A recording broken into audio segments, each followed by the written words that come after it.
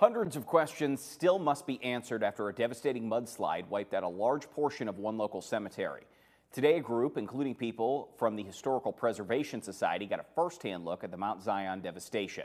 7 News reporter Jake McGlumphy was there and shares how those involved are working to recover from a devastating blow. You can't believe the destruction caused at Mount Zion Cemetery in Wheeling until you see it. On Friday, a historical preservation group from Charleston and a cemetery restoration company were at the scene to help gather information on how to restore what was once a beautiful place. After the heavy rainfall in the Ohio Valley last week, several areas experienced mudslides, but none of them compared to this one. Charles Yockey, the president and a volunteer at the cemetery, estimates about 100 to 150 tombstones were broken or moved throughout the cemetery as the mudslide took its own course. In that mess there, they're in pieces. You know, some of these stones were real tall and they had 4 different sections to them, while they're scattered everywhere. After seeing the pictures online, West Virginia delegate Sean Fluharty decided to reach out to Yockey. He says he understands when natural disasters like this happen, there are people in the community that are heavily impacted and deserve help.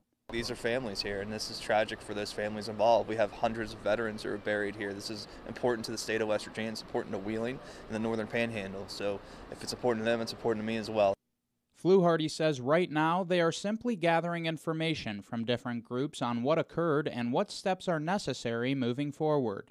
He says the biggest challenge will be seeing what funding they can get from different municipalities.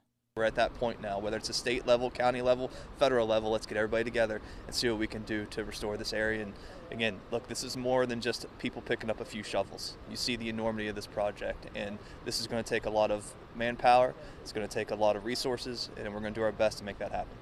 As of now, the cemetery is closed to public access, and if anyone is caught walking around the mudslide, they could be arrested. The thing we're looking for is safety. That is the big thing. Nobody's gotten hurt, killed over this, and that's the way we want to be.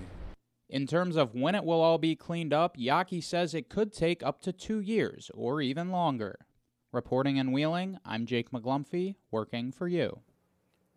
Thank you, Jake. Now, if you'd like to make a donation to the cemetery to help them in their recovery efforts, you can visit our website.